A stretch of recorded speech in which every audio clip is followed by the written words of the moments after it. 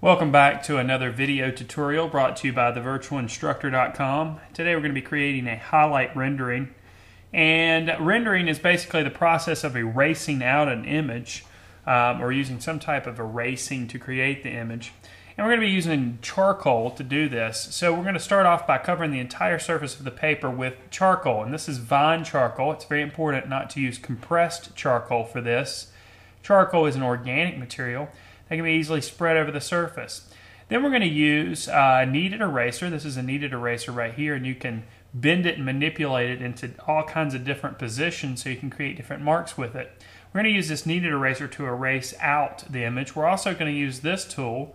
This is called an Erase-Sul, and you can sharpen it to a point like a pencil, but the material inside of it is an eraser material.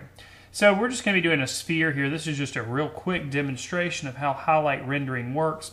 So I'm going to start with my kneaded eraser, and I'm going to start erasing out the highlights. Now this will force you to create a full range of value because you start with a darker surface, really more of a mid-tone in a value scale. And then you work your highlights and you work your shadows back and forth. So you start in the middle and work creating those highlights and those shadows to really create a full range of value. So my light source obviously is coming from the left side, so I'm going to define the highlights. Then I'm going to go on the opposite side of the sphere and start to define some of the shadows with the charcoal.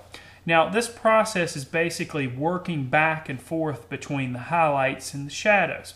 So you'll see in this video that I am erasing out areas, and then I'm going back and adding some of the charcoal. Now I've erased out the highlighted side, I've left the midtones in the middle of the sphere, and I've added the shadows on the back side of the sphere. Now I'm erasing out the table just to give myself a little bit of an idea of where the table is. I'm also going to go in with the charcoal and add a little bit of a shadow. When I erased out where the table was, I did leave a little bit of a shadow there.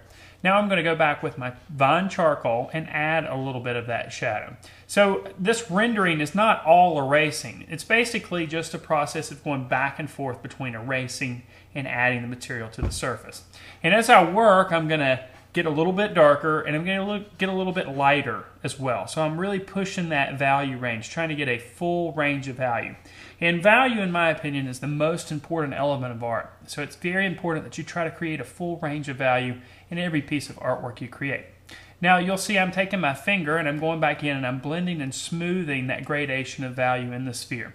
I'll even go back with a kneaded eraser and kind of help control that blending or that smooth gradation of value as well.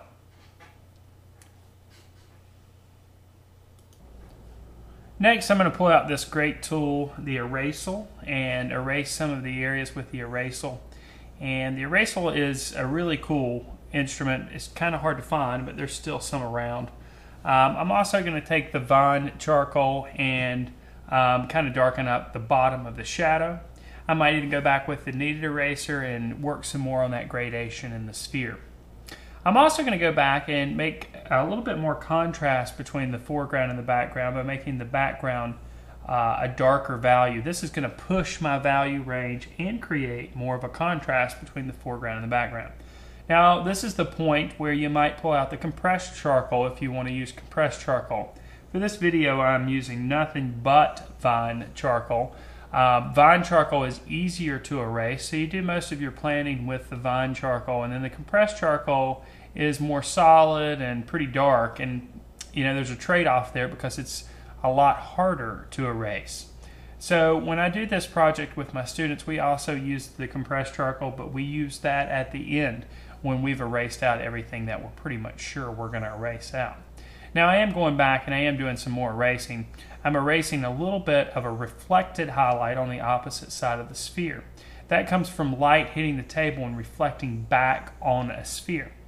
I'm also going to put a little bit more texture on the table surface that the sphere is sitting on and push my shadow underneath the sphere a little bit further. I'm also going to add a little bit of texture to the surface of the table. Now when you're doing this at home, instead of doing something like a sphere, you should set up objects on the table, maybe create a still life. This is a great exercise to do looking at something from reality, and a still life works perfect for that.